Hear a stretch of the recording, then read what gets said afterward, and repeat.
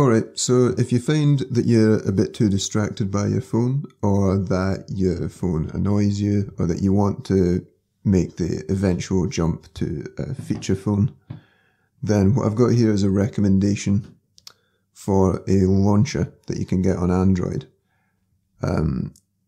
If you've got an iPhone, you'll know you can't do launchers on iPhone, so I'm not sure what the equivalent of this would be. I guess my recommendation would be to just gradually uninstall non-essential apps. But what I've got here is a launcher that replaces your interface on your phone. So this is the home screen. Here are all your filtered notifications, and here are all your other apps. So on a regular Android home screen, it obviously varies depending on your manufacturer, but you'd usually have your icons and things. It would look nice. You would be able to see pretty much everything from your home screen. You might have widgets, and then all of your notifications would come through your regular notifications bar. What this launcher does is effectively it makes your phone look ugly, which is actually what you want if you feel like you're being distracted by it.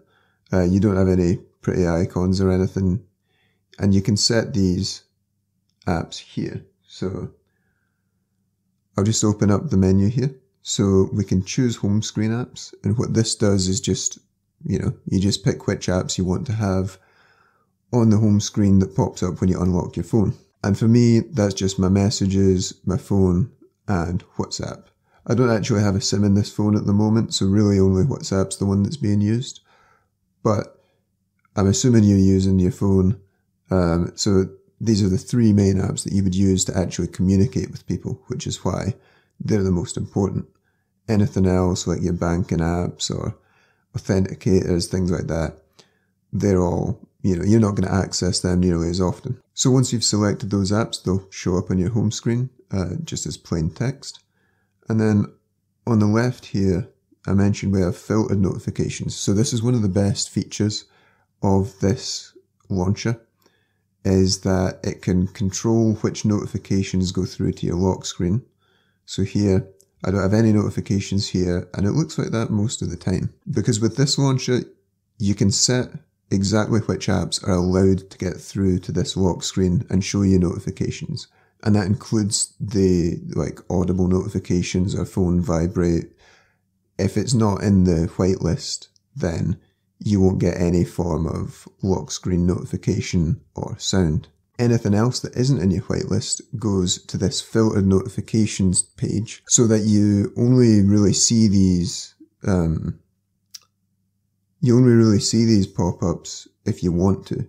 It's only when you check it that you'll see it. And the idea here is that you just simply don't want to look at your phone as much because you don't need to. You're not being prompted by it all the time by different apps to look at things.